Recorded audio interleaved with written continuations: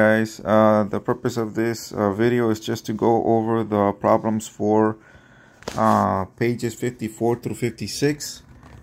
We already had done 1 through, I believe, 1 through 10, so we're going to move. I'm going to explain the problems 11 through 25. Again, these problems are focusing on how you can estimate sums, okay? So let's go ahead and get started with number 11 real quick. And number 11, you go ahead and round both numbers to the tens place. Because of that 9, the 7 goes up to an 8. And because of that 2, that 3 stays the same to a 3. You find the sum of both numbers, and the sum is 110. Okay, let's move on to number 12. Find the difference between both numbers, but we got to estimate them first. So we're going to round off to the hundreds place because both numbers go to the hundreds place. Because of the 8, the 7 still goes up to an 8. And because of the 7, the 5 goes up to a 6. Find the difference between both numbers, and that gives you 200. Okay, let's go on to number 3. Same thing, now we'll find the sum. Let's go ahead and estimate and put the numbers all the way to the hundreds place. Because of the 3, the 8 stays the same. And over here in your second number, because of that 8, the 4 goes up to 5. So your sum for both numbers ends up being 1,300. All right, let's go on to number 4. And remember, when you have both numbers have the same number of digits or places in it, you always round up to the highest place value, right? So in this case, this number goes all the way to the 100,000. So you look at the 10,000s place, the number before, to help you to round up, or if the number stays the same. Because of that 8, the 3 goes up to 4, so you got 400,000. And then because of that 3, the 2 stays the same, and it stays at 200,000. Find the difference, and you get 200,000 if you do your math correctly. Okay, then we move on. We go on to number 15, and we have numbers with decimals. So remember, here we round up to the nearest whole number, which in this case ends up being the ones place. So the tens place determine if the ones go up or stay the same. Circle your tens places. Because of that 9, the 2 goes up to a 3. And because of that 9, the 3 goes up to a 4. Remember, you're finding the sum, you're adding them. So the sum would be 7. Alright, let's go on to number 16. Again, now notice this one has a different number of digits in the number. So in this case, we're going to round up. And also another big hint that we're going to round to the nearest whole numbers because we're working with money. Okay, so we're going to round to the nearest whole number, which is again the ones place. So we circle the tens place, point to the ones. And because of that 9, what happens to the $12? Well, it goes up to $13. Right? What happens to the $3 because of that 9? Well, it goes up to $4. And now all you have to do is find the difference, which is $9. All right? And make sure you align your numbers carefully. All right, let's move on. On number 17, we have 3 digits. Easy. We're going to round up to the nearest whole number again. Give me a second.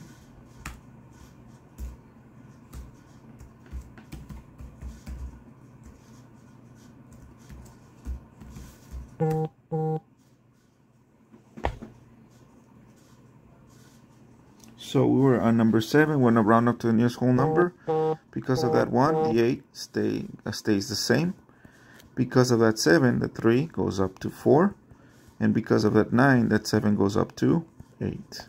You're going to find the sum. And of course, hopefully by now you know that you're supposed to be adding 2 numbers at a time. So 8 plus 4 is 12, and 12 plus 8 is 20. So there's your sum. Or at least your estimated sum, right? And number 18 is the same thing. We're going to round off to the nearest whole number, which ends up being the ones place. We're going to use the tens place to round. Because of that 8, the 3 goes up to a 4. Because of that 1, the 4 stays the same. And because of that 3, the 3 stays the same. Find the sum. 4 plus 4 is 8, plus 3 more equals 11. So there's your estimated sum, 11. Okay, we're going to go to number 19. We're going to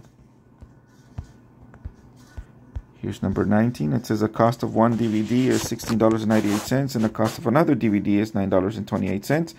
It estimated the cost of the two DVDs to be about $27. Is his estimate higher or lower than the actual cost? Well, first we got to figure out the actual cost. So we're going to do that. We're going to get $16.98 and $9.29 for the other set of DVDs. Find the sum real quick. 9 plus 8, or 8 plus 9 is 17. Carry the 1. 9 plus 2 is 11. Plus 1 more is 12. Carry the 1. Don't forget to bring down your decimal. 6 plus 9 is 15. Plus 1 more is 16. Carry the 1. And then 1 plus 1 equals 2. That is your actual sum. Compare that to 27, which is what they were said. Is it higher or lower? Well, the estimated sum is higher than the actual. And there's your answer. All right. Number 20. What you have to do is estimate those numbers. And then, of course, that would be it. But you're going to estimate up to the nearest whole number again because they have decimals. So because of that 0, the 74 stays the same. Because of that 4, that 45 stays the same. And let me go ahead and move that. I'm going to have to move this a little bit to the side. So because of that 7, the 9 goes up to 10. So your estimated numbers ends up being letter C. That is your answer. All right, we go on to number 23. Number 21. And it says Amy has a large farm with a stable of horses. Her horses eat 30 bales of hay each week. How many weeks will it take her horses to eat? 360. Well, again, 360 is your total. So that means, and since you're having the horses eat the same amount each week, that means that we're working with a division problem. So you're going to get, remember, you're going to get, that's 30 for 1 week. You're going to get another 30 for another week, and so on and so forth until you get to a total of 360. So that means that you're going to have to divide 360 by 30. If you do your division correctly, you probably are going to end up getting 12, right? An easy way of doing this is by simply first getting rid of those extra zeros, and then you end up having 36 divided by 3. 3 times what gives you 36? Hopefully you know your multiplication facts, and that is 12, right? 3 times 2 is 6, and 3 times 1 is 3. So how many weeks will it take for the horses to finish up 30 bales of hay, 360 bales of hay? It's going to take them 12 weeks. All right. Let's move on. Number 21. Number 22. It says Javier bought 2 books that cost a total of $18.60. He paid for them with a $20 bill. The cashier gave him 2 $1 bills and 4 dimes as change. Was it correct? Well, first, let's figure out what $2 bills are. 2 $1 bills is. That's $2, right? For the 2 $1 bills. And then, of course, you've got 4 dimes, which is 4 times 10 cents. And that should be equal to 40 cents, right? So, in reality, he got back $2.40 back as change. Remember, he had $20. That's his total. He paid $18.60 for those items, right? Find the difference. 0 minus 6 you can. Borrow from the 2. 2 turns into a 1. 0 turns into a 9. And the 0 into a 10. 10 minus 6 equals 4.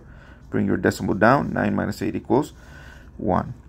So therefore, this change should be $1.40, right? So the answer is no, the amount is not correct because, his actual change should have been $1.40 and the cashier gave him $2.40. That's not right. You give him $1 extra. Okay, let's move on. Number 23. I'm running out of time, so I'm just going to tell you that the answer here, the estimated answer is about 200. If you need any help, just ask. That's about 200 acres. And for number 24, real quick, the answer is It says a teacher is organizing a field trip. Each bus can seat up to 46 people. Is it better to estimate higher or lower than the actual number of people going on the field trip? Well, since you want all of them to go, you want to estimate higher, to make sure that there are enough seats for everyone. So in this case, you got to estimate a little bit higher, right? Because if you estimate lower, you may end up not being able to take everyone on the bus trip, all 46 people. Number 25 says Humberto buys a game for $7.89 and some batteries for $5.49. He pays with a $20 bill. Estimate how much change he should get to the nearest dime. Okay, well, in this case, since they want us to round to the nearest dime, that means that they're asking us to estimate to the nearest tenth, right? So therefore, if we are going to do that, that means that we're going to have to round $7.89 to the tenths. So because of that 9, the 8 goes up, so that's $7.90. And then of course the batteries were $5.49. If we round off to the tenth place, remember we're rounding to the nearest dime, so that's a tenth. All right, so because of that 9, that 4 is going to go up, so your number is rounded to $5.50. Okay, so find the sum of those two numbers. That's 0. 9 plus 5 is 14. Carry the 1. Don't forget to bring your decimal down. 7 plus 5 is 12, plus 1 more is $13. That's how much he paid. And then of course that's how much the game and the batteries cost. He's gonna pay for that with a $20 bill. So we got a total $20 minus the $13.40 that the battery and the game cost. Find the difference, and this should tell you about how much you're gonna have to pay to the nearest dime. Okay, you can't subtract 0 minus 0, 0 minus 4 you can't, so you borrow from the 0, you can't from there, so you borrow from the 2, 2 turns into a 1, a 0 into a 10. You still have to borrow from that 10, so a 10 turns into a 9, and a 0 into a 10. So 10 minus 4 is 6, bring down your decimal, 9 minus 3 is 6. So you're going to end up, or he should get about $6.60 as change. All right, go ahead and make sure that you go through this video. Okay, if you have any questions, just let me know. Bye.